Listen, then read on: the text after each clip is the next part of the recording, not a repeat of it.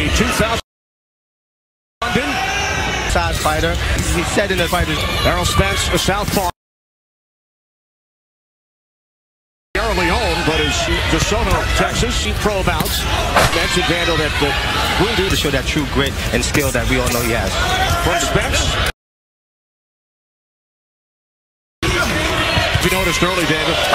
Of last victory, this would be focused and determined young man. He's a family man, and her a better life. And if he's gone from conventional, and that was. And this is his third. But again, that jab, it is from. But that's a veteran move, to be honest with you. You've been in the game for a decade. Maybe he hasn't been in, but similar will be the mandatory to. On September 10th, throws a combination, but right down the middle. Red and the white have some glimpses in the sign of ferocity. It's getting warmed up though. This is native, and then clips. 50%, under 25%. I don't think he has an idea. Gonna have to go. And then to lay in that straight left as Bundu being treated to as Bundu was slipping but also got caught. But he gets lit up. And measure his punches, spend all up. He's behind his punches, and Bundu,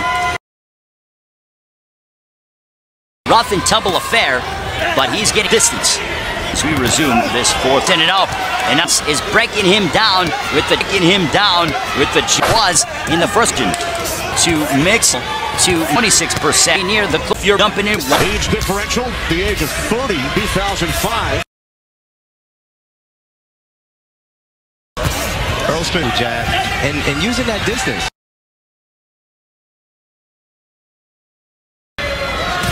Oh, big left ship against Kell Brook. They ever dreamed of. Boy, challenger for the welterweight division. More effective. To Errol Spence Jr. This is only the fifth body. There's a lot of pressure for him. He's gonna. It seems to be all Errol Spence Jr.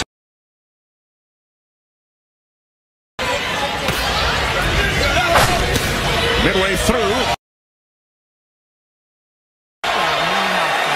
A close look at him, and it looked like he's going for blood. Oh, and he goes out.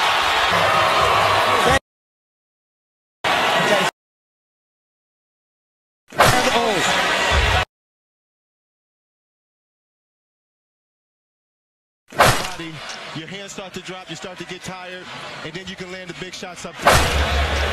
Ray Flores. Of the sixth round, knockout, Errol Spence Jr. Of the sixth round, knockout, of the sixth round, knockout, of the